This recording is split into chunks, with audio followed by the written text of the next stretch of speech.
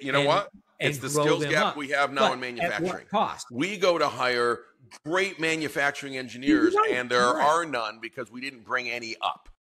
And nobody has the skills. The skills were all offshore. TSMC, building a fab in Arizona, they had to bring over hundreds of people from Taiwan because they can't, there is no one in the US who has those skills anymore.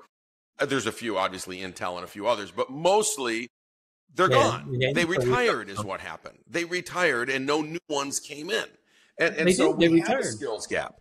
We have a skills gap. It's the same thing. Shipbuilding. I've been working in shipbuilding for some time and trying to help them optimize.